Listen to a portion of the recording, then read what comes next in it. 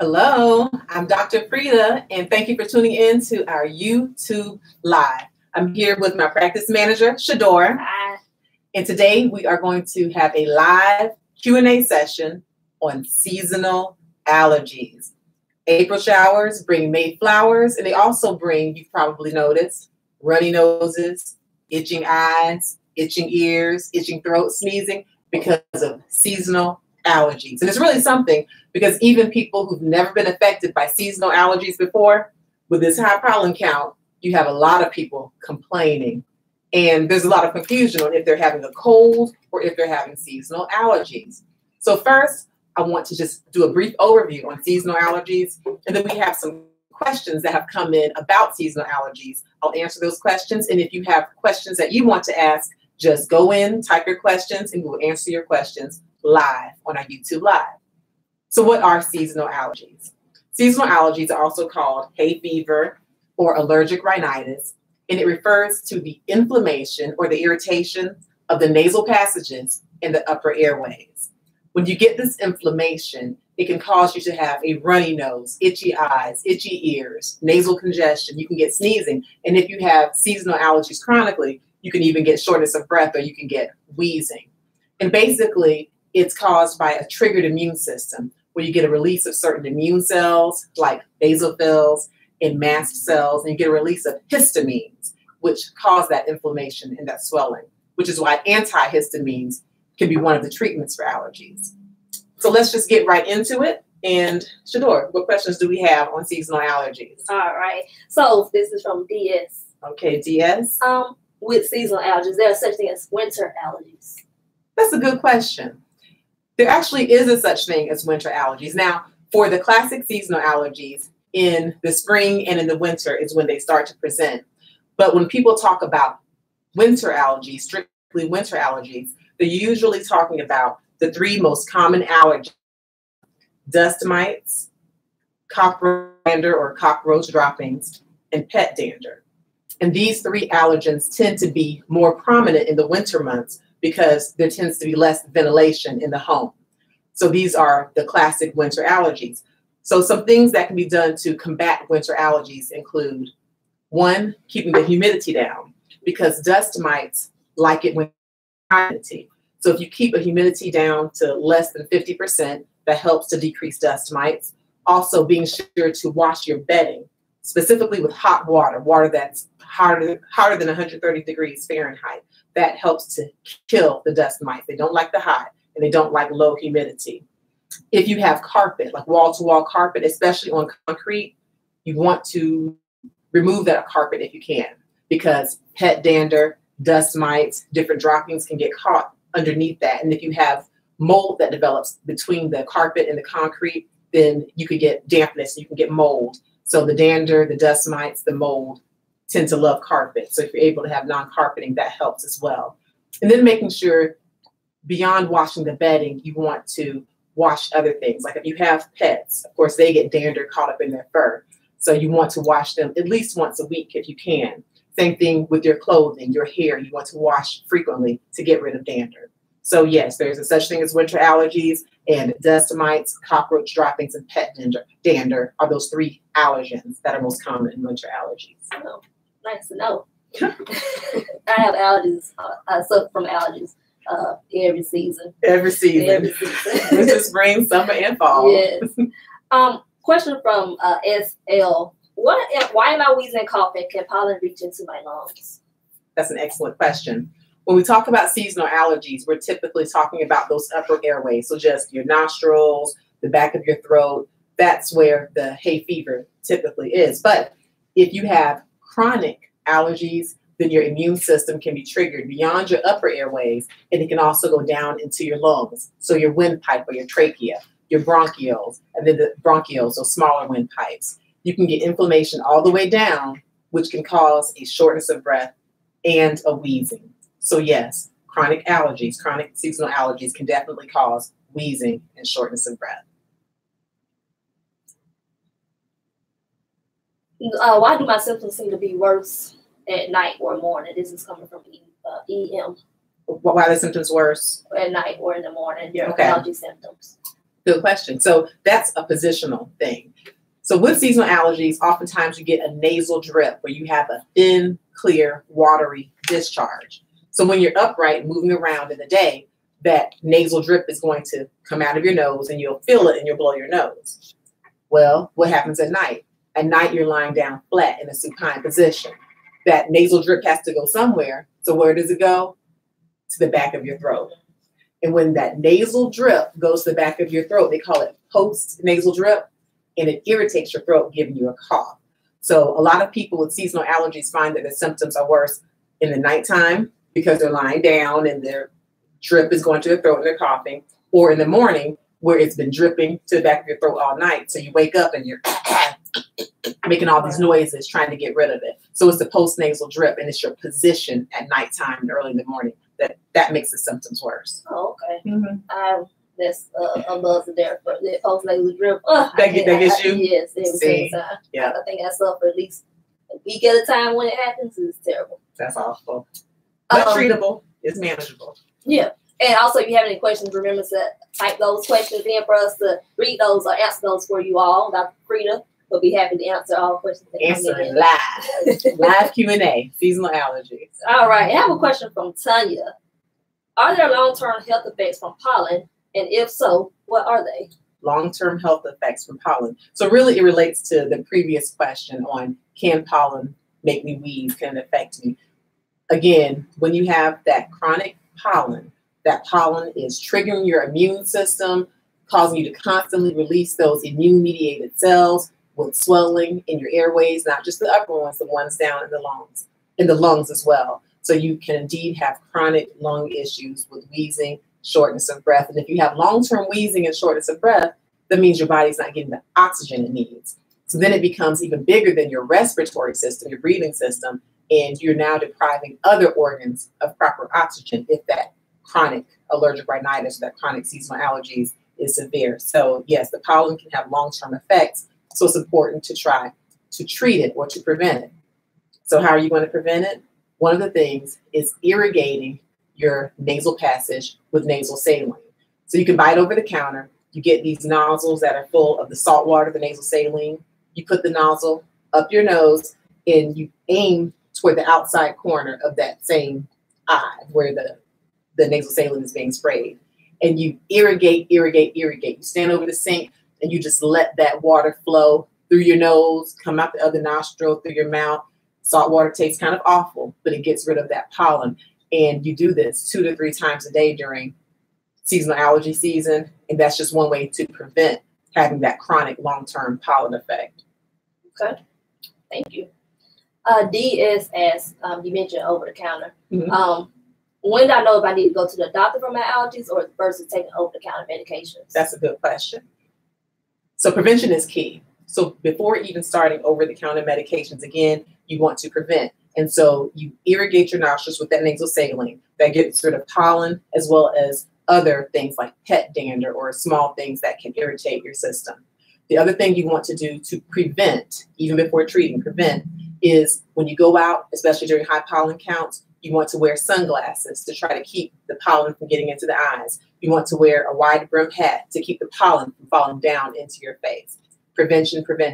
Change clothes when you come from outside where there's pollen.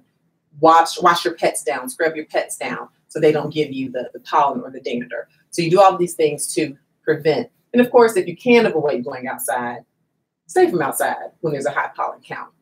But as far as treating, you should always consult your physicians and have regular appointments for whatever you do.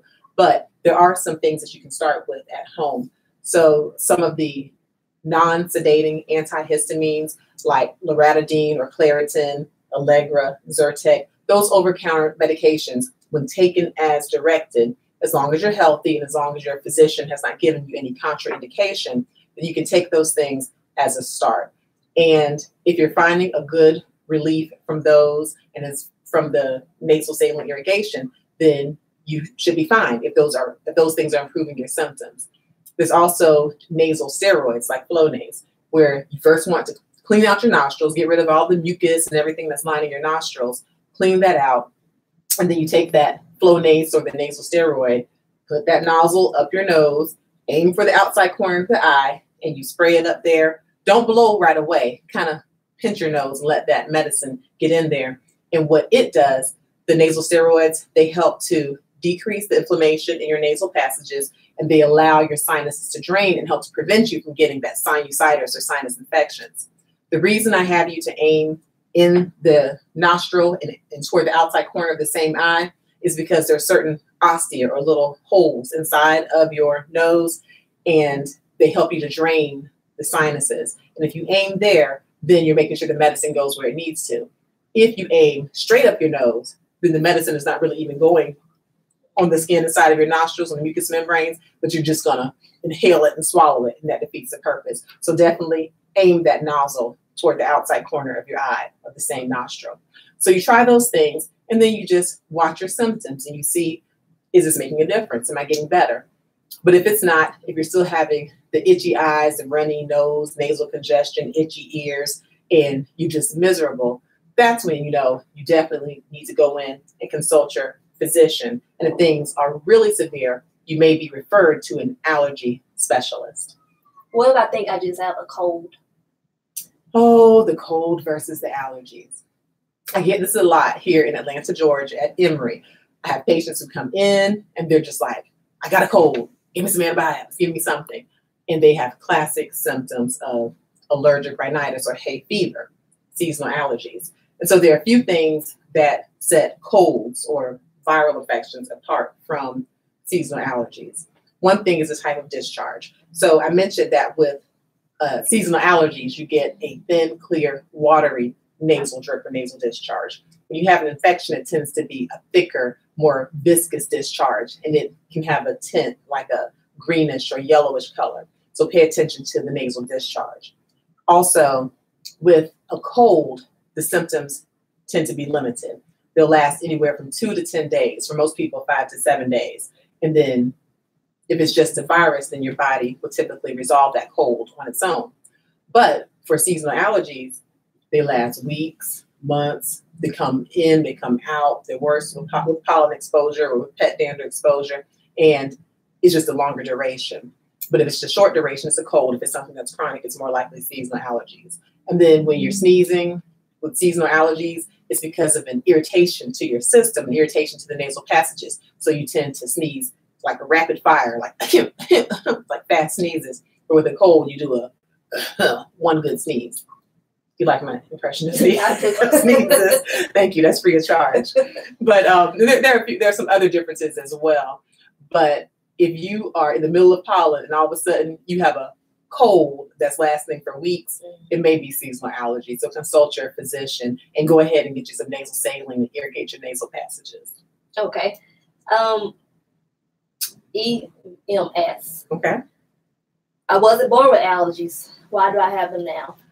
Ooh, it's a lot of mad adults. It's a lot of mad adults because over 20 million Americans are affected by seasonal allergies, and over 50 million Americans are affected with allergies in general. Even though most people present as children, they're running around here with puffy eyes and runny noses and what they call the allergic shiners, where they have black eyes because of all the congestion. Most people present like this when they're children. But if you're in a place where there's high pollen counts, lots of dander, lots of allergens, then you are a full-grown adult, a whole adult, and you can now have allergies. It's just a matter of the environment. So you have it because even though your body either was never exposed to the pollen or the allergens before, once you're exposed to a high enough amount, then your immune system can react even as an adult. A surprise, you got seasonal allergies. Oh, wow. and you're mad right now. Oh, my goodness. All right. Question from D is, my child's 11 years old. Okay. He is constantly trying to clear his throat and his eyes itch. How do I know if he really has allergies? Well, if his eyes itch and he's making that sound, it's a relieving sound where you can kind of scratch your own throat. That's free of charge also, my sound effects there. It sounds like there's a high chance that he could have the seasonal allergy. So pay attention. Is he doing these things mainly first thing in the morning or while he's lying down and getting that postnasal drip? Are these things happening seasonally? When that pollen count is high, are you seeing your child scratch his eyes more, itch his throat more? And are his symptoms lasting for a short period of time, or is it chronic, weeks to days? If it's soccer season, he's out there in all that fresh cut grass playing soccer, is he having the itchy eyes when he comes home? If so, it does sound like it's more an allergic rhinitis or a seasonal allergy. What can you do to start? Irrigate those nostrils, get rid of that pollen, get rid of that the allergens 2 to 3 times a day. And if the irrigation alone doesn't help, and if trying to avoid the allergens doesn't help, then you can try a properly dosed medication, an antihistamine, over the counter. I still would consult the physician because, of course, if your child has something like asthma, other allergies, some chronic condition, you want to make sure that it's okay with your physician that he takes those medicines. But if he's doing that itching throat and he's doing the scratching eyes in a seasonal allergy time, such as it is right now, chances are that he has seasonal allergies. Very well explained. Again, if you have any questions for Dr. Frida to answer, if she has not answered one of your questions, remember to type those questions in so she can get those answered for you. Moving on to EM. Hi, EM. What are some non-medicinal ways to treat allergies? Some non-medicinal ways to treat allergies. So there are a lot of natural remedies.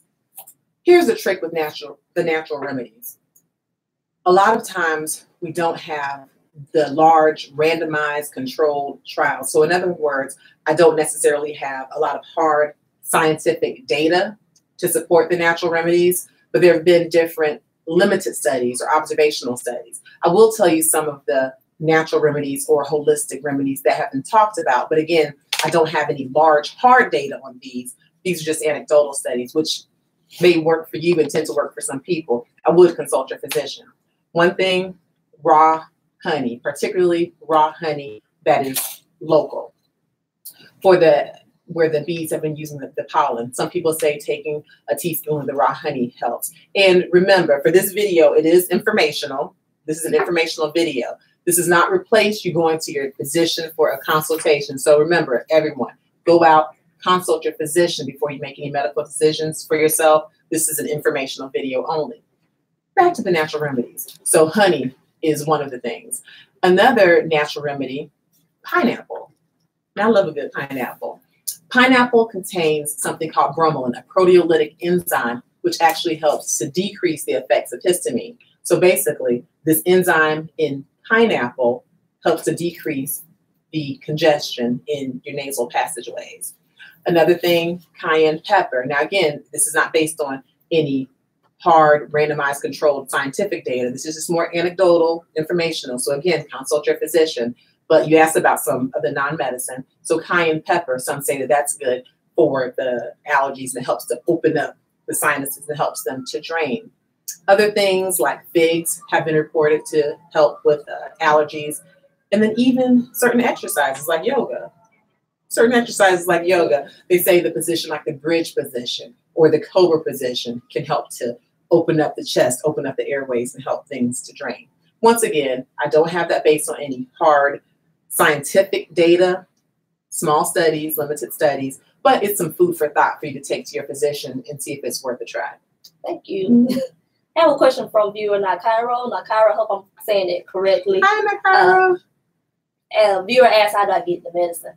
How do you get the medicine? Mm-hmm. Well, luckily, most of that medicine is over the counter. So if you're having some of these seasonal allergy symptoms and you need the nasal saline, over the counter, you can get it from your local pharmacy, even your supermarket, your grocery store where there's a pharmacy section, and they literally have nasal saline where you can drain your nostrils. They also have the neti pots. Oh boy, a good old neti pot where you can put some warm, not too hot, but just some slightly warmed salt water in the pot.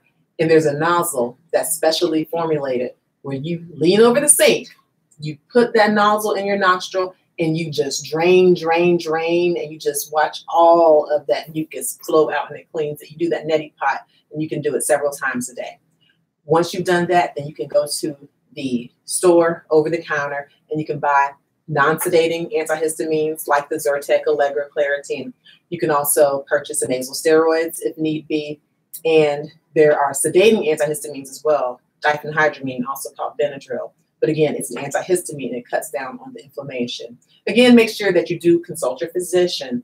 But as far as just trying to treat your symptoms, these are over-the-counter things that you can try. Thank you. Great question. Yeah, thank you for asking. Follow up on the neti pot. And you mentioned 3 times a day. Does mucus build up that quickly? Oh my gosh. Yes. When your body is being irritated by allergens, these tiny, some microscopic or some just very small particles that trigger the immune system, then what those histamines do, those things that come from the basophils and the mast cells, it is their job to cause swelling, cause mucus production. And so you can be getting constant mucus production. And what happens once the mucus has been sitting there for a while? Well, it dries up or just becomes sticky, where every little piece of pollen or dander you inhale just sits there. And it makes the immune system react even further, making things worse. So a lot of people, at least 3 times a day, need to get that nasal saline, irrigate, and try not to give those allergens a chance to really trigger your immune system like that. So yes, mucus is on the rise during pollen season. I have a question here from DS. Hi, DS. Do I have to have the dreaded allergy testing for seasonal allergies? You're kind of dramatic, DS, to call it dreaded. But in answer to the question, not necessarily. This is where you will need to consult your physician to really know what is specific to you. But everyone who has allergies does not have to have the skin test, because if you have allergies that are easily prevented or treated with some of these home remedies or these over-the-counter remedies, and you really feel good and you don't have shortness of breath and you're not having the symptoms, well, great. Then you're most likely doing okay. And of course, you just do regular follow-ups with your physician. But if you've tried these over-the-counter things, you tried some of the natural home remedies, and you're still not getting any kind of relief, well, it may not be allergies, or it may be a more severe, difficult to treat allergy. In that case, your physician will very likely need to refer you to an allergy specialist who will very likely do blood tests or that skin allergy testing. But right away, as soon as you get symptoms, you don't automatically have to run and go to get skin allergy testing. First, you can try some things at home, as long as your physician agrees. But if things are severe, then you may have to get the dreaded skin test, as you described it, DS. All right. Eva M. When is the best time to take allergy medicine? I guess in the morning, in the evening? Well, most people take them in the morning, and you get up, you get started, and a lot of them last 24 hours. So you want to wake up in the morning and get that 24-hour start. So I recommend for most people, get on up, take them in the morning. And the good thing about the allergy medicine, if you take the medicines the way that they're prescribed, then you usually will do well with the medicines. So, but it depends. For some people, Allegra may work. For other people, Claritin may work. And it's okay to play around with the timing of day that works best for you. But for most people, first thing in the morning. Oh, okay. Let's see. Where are neti pots sold? Neti pots are sold in pharmacies or in grocery stores. So you can go to your local pharmacy. They're definitely over the counter, and just ask for a neti pot. Especially this time of year, the pharmacists are ready. So grocery store or pharmacies. Okay, and the pharmacist will, I guess, if it's not just visually there, they can direct you. They'll direct you to it, and they know what it is. Okay. And if they don't, tell them to Google it. Neti pot. Oh my goodness. All right. What's the best medication to take over the counter? How long should I take them, and are they addictive?